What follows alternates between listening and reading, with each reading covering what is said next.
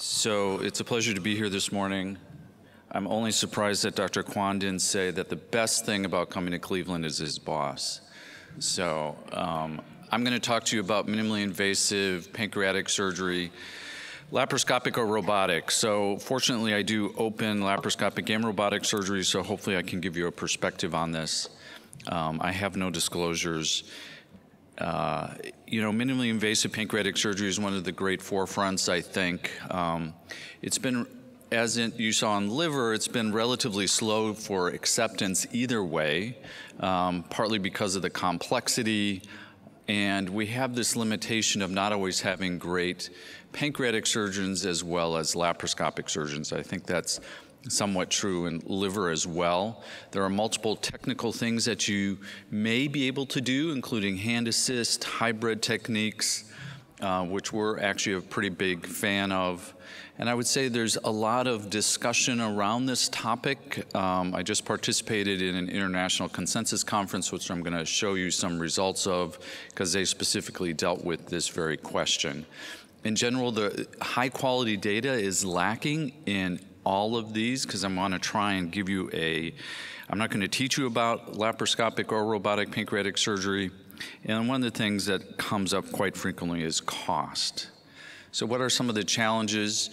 Pancreatic surgery in general is concentrated in many centers, and so the traditional operations of open surgery aren't particularly common, but you do have to be a good open pancreatic surgeon, I would say, as to do minimally invasive. There are a lot of technical considerations and toys and gadgets, which we do like. And we've talked about this problem of having both proficiency in multiple approaches. And I think this is particularly true in mentoring, and I'm going to talk about this towards the end. And as we know, we in pancreatic surgery concentrate a lot on mortality. We have improved mortality substantially in pancreatic surgery. We haven't really changed the ball at all on morbidity, and that obviously can lead to mortality. So defining success, I think we have to decide, if we're going to answer this question, what really constitutes success? Is it just about technical feasibility of one approach over the other? If you're able to do something minimally invasively, does that automatically mean that it's superior? And where does cost really play in this equation, especially as we're starting out? Are we ever really going to have good randomized trials on this topic? And if you had put lap-chole to a randomized trial and said the outcome measure is bile duct injury, would we have ever accepted it? And who gets to be the judge? As we talk about West versus East, some countries' politics and their adoption of technology is different, so who gets to decide that? In terms of robotic versus laparoscopic, specifically looking at, I think, some of the advantage of robotics, it's ergonomically easier for the surgeon, reduces tremors, there's no fulcrum effect. The 3-dimension and HD capabilities in autofocus in the newest robots are great, at least the Da Vinci ones, as what we currently have. The degrees of freedom really helps in terms of replicating the open surgery.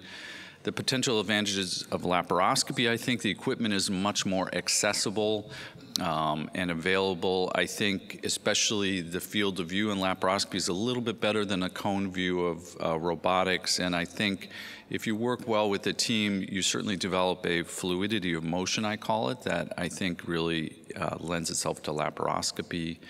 But what's the data so far? So this is NSQIP data, and I just have the box around the pancreatic resection portions. So if you look at distal pancreatectomy, it is the most accepted in terms of minimally invasive, but that's relatively half of the procedures.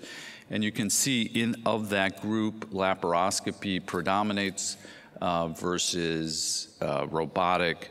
In terms of Whipple procedures, you can see that maybe that's the original question, is should we be doing this at all, not whether it's laparoscopic or robotic. But in the few cases that are being done, most of them are being done laparoscopically, not robotically. And if you look, this is now National Cancer Database data from the United States, you can just see that the majority of hospitals don't do any minimally invasive laparoscopic, And if they are doing them at all, they do less than 10, so low volume. We would be one of the few places that do more than 10 a year. So we're considered a high volume center. So let's talk about some data. I wanted to try and, as much as possible, talk about data. So this is the Leopard 2 trial, which was just published 2 months ago in Lancet. So this is a way to look with a randomized trial at minimally invasive Whipple procedure. This is just Whipple procedure. And the point here is that they really tried to do a robust training technique to really get everybody to know how to do it. These are high volume centers. The surgeons had to do more than 20 MIS Whipples a year. And you could do laparoscopic or robotic. Almost all of them were laparoscopic. And the outcome, as in the Leopard 1 trial, was functional recovery, and they powered that to that number of patients. So what happened? In terms of functional recovery, you can see they're virtually identical. If anything, return to function is actually a little bit better and open, surprisingly. Remember, all these abdomens were totally covered, so the patient didn't know which they had. So functional recovery, that's their primary outcome, was identical. I put in here the actual data that is published in the paper, and if you look at some of the outcomes, the predominant one that stands out, not surprisingly, is that laparoscopic surgery was quite significantly longer. I would also note that the pancreatic parenchyma was softer, even though the duct size was the same in the laparoscopic group. What else happened? The fistula rate was virtually identical. I did think it was interesting, and one of the reasons we believe in MIS and do it in heavier patients is that the wound infection rate is less. The mortality from the procedure, from the complications of the procedure, were higher in the laparoscopic group. So what happened? Actually, the interim analysis halted the trial because of the mortalities in the MIS group. So this is a bit frustrating. The Dutch, we'll call them the Western group, really, I think, does, as we know, many excellent randomized trials, and this was not encouraging. So what about robotic in terms of Whipple? We're going to hear more about Whipple in a minute, so I'm going to try and limit this. But it's even less, as I showed you in the United States, the less proliferation. That you have to obviously have the technology. I think the nice thing, obviously, is you can precisely adopt open techniques to MIS.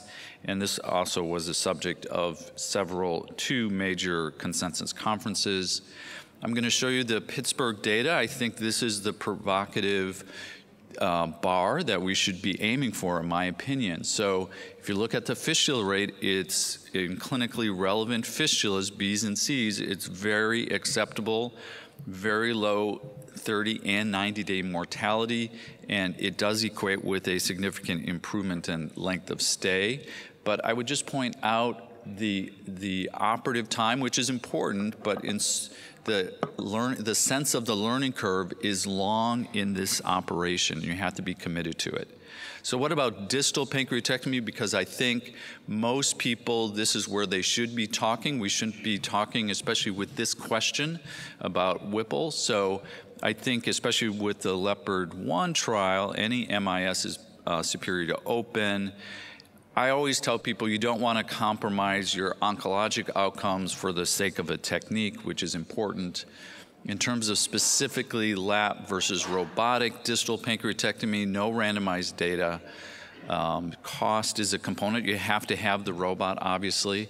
In terms of surgical skills, I think for some people, highly skilled laparoscopic surgeons like laparoscopy and lap distal better.